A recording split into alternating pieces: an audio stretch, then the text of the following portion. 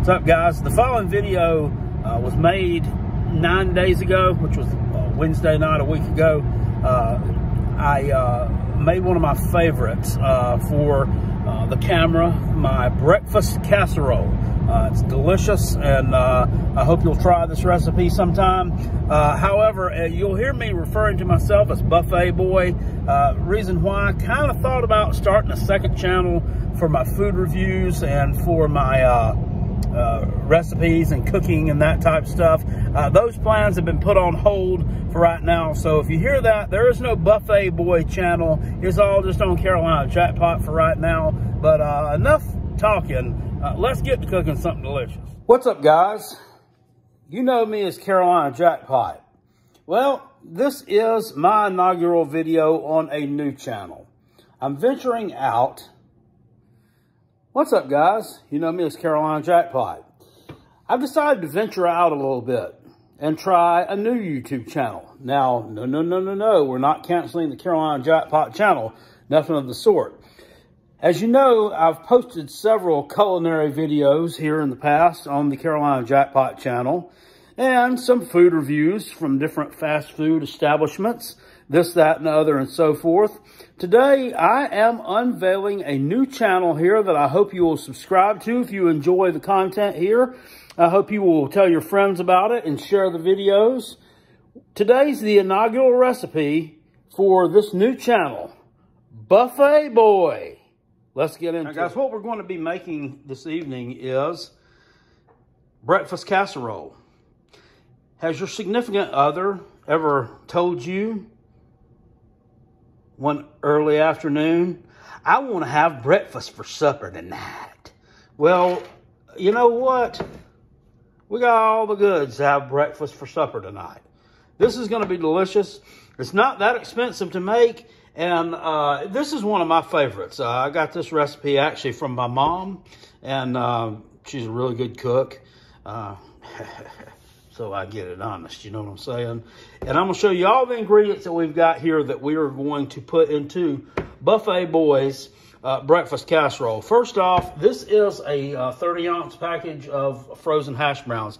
Been thawed out, and I actually thawed them out with a little bit of water, so had to drain them. And they are still a little bit crunchy, but that's okay. That's going to bake off. We're going to use a cup of sour cream. That's actually 2 cups. So I got to cut that in half, take the top off of that one. A can of cream of chicken soup, just a regular size, what is that? 8.5-ounce can of French onion soup mix. This is 2 cups of shredded cheddar cheese and 2 packages of sausage, or 2 rolls of sausage. You can use any brand that you like, and you can use any flavor that you like as well. I like to mix them up. I'm going to use a hot and a medium. You know, I don't know what your favorite brand is. I'm sure somebody will get in the comment section down there and say, "Whoa, you should use Tennessee Pride sausage. You should use Jimmy Dean." Well, I mean, you can do that. I chose Purnell's. I mean, it's got to be good. It's got a pig on it, right? 1 onion, chopped up, shredded. I did that one in the food processor. This is a Vidalia onion. And then you're going to have 1 of each, a medium size green pepper and another colored pepper. It suggests a red pepper, which I would like. Well, that's festive because we're getting near Christmas time. But the grocery store I went to didn't have any green peppers, or excuse me, any red peppers that looked decent.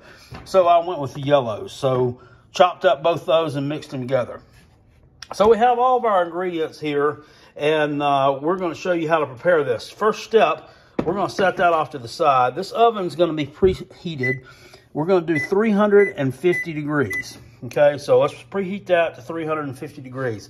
Now we're going to open the sausage up, and we're going to go on ahead and brown this sausage, and then we're going to go ahead and drain it. So I'm going to get busy on that, and then I'll be back in just a moment. Guys, so we are ahead a couple of steps now. The sausage, there it is. It's brown, it's done, and it's been drained. You could cook this a little longer if you'd like. You could crumble it up a little bit easier. I chose not to do that. And the mixture that you see here, this is the hash browns from earlier. I added the cream of chicken soup. the can of French onion dip and the sour cream, the 1 cup of sour cream. Mix that all up really good. That all goes in there together in that one big mixing bowl. Now you're going to add in your bell pepper.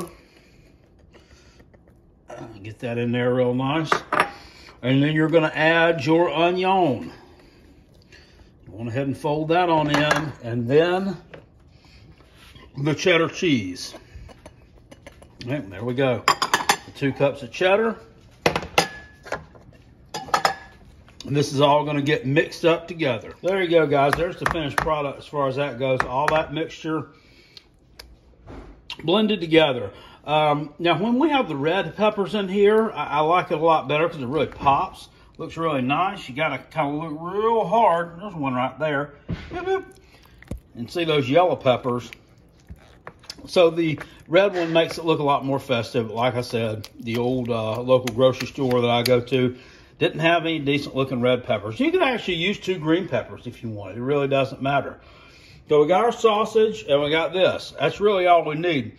And we're going to use this for the base here. And this is just a disposable one of those throwaway baking pans. I think this is what, 8 by 12. Comes in a pack of 3.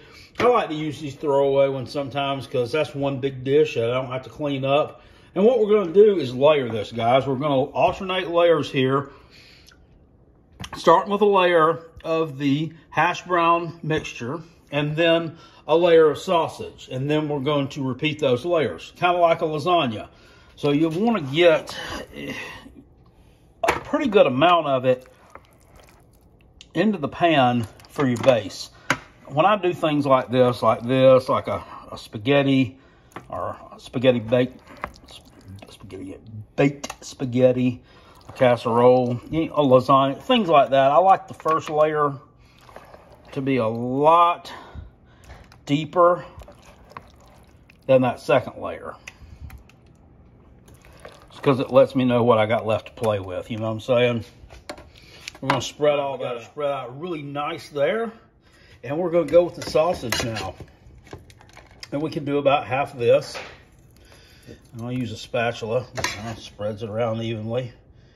That, and while my other utensils are dirty, don't use the same utensil to put your sausage in there and spread it out as you mix your sour cream, hash brown, onion / pepper mixture up with. That's just nasty. You don't want to do that. You don't want to do that. You want to be classy. You want to use some decent utensils, and you don't want to mix up stuff with your meats. Mix up stuff with your meats. All right, get it spread out there just a little bit. Just a tad more, just a drop more. Just put a little sausage over there. Put a little sausage over in the zip code where we don't have any sausage living. You know what I'm saying?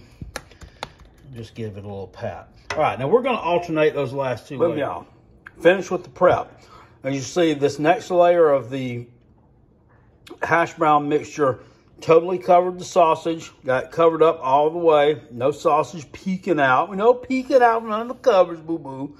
And then we topped it off with the sausage. Now, if you were making any more than this, you'd have to get a deeper dish than what I've got here, because it's almost overflowing this thing. You know what I'm saying? The thing is almost overflowing its banks. But we are right at where we need to be. And if I had to say anything about this, you could almost use a third roll of sausage, because it really just doesn't do it justice.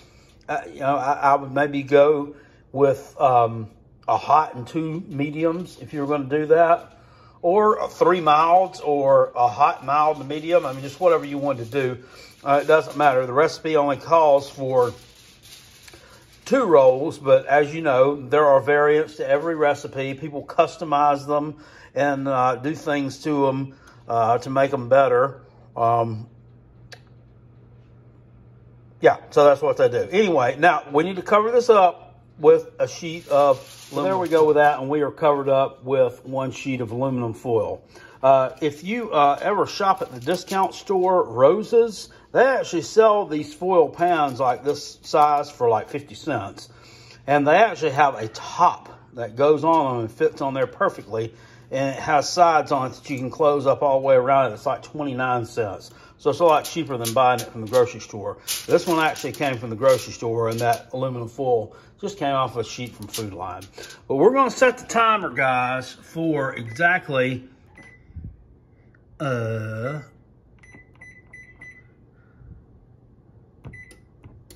need kitchen timer, not cook.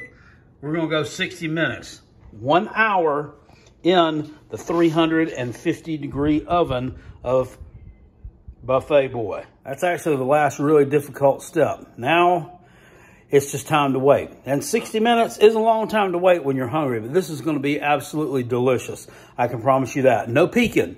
Don't mess with that foil. Don't take it up. Don't try to look in there. Don't look in on what's going on. There's magic happening underneath that foil.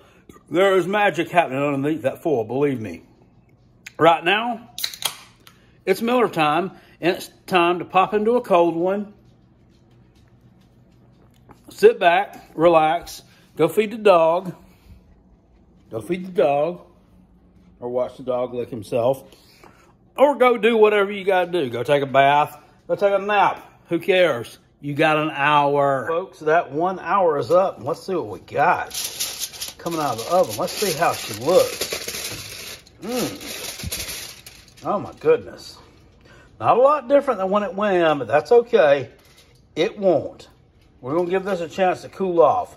Probably about a good 15 to 20 minutes, and then we're going to dive on in. There's our finished product, folks, and now it is time for Buffet Boy to dive in for the taste test. Let's see how it does.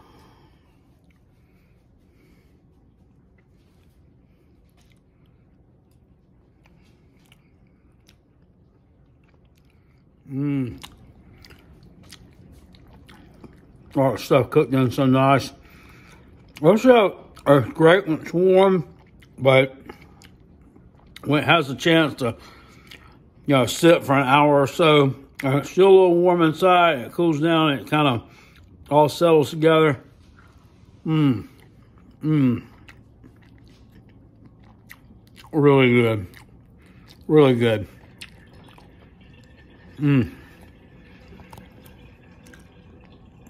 Affordable, not hard to make, doesn't leave a big mess. Guys, you cannot go wrong. Any time of day, breakfast casserole tops on my list. Buffet Boy out. I'll see y'all later, guys. I'm going to link that recipe down in the description box below. Check it out and tell me what you think. Appreciate it. Peace, and I'm out.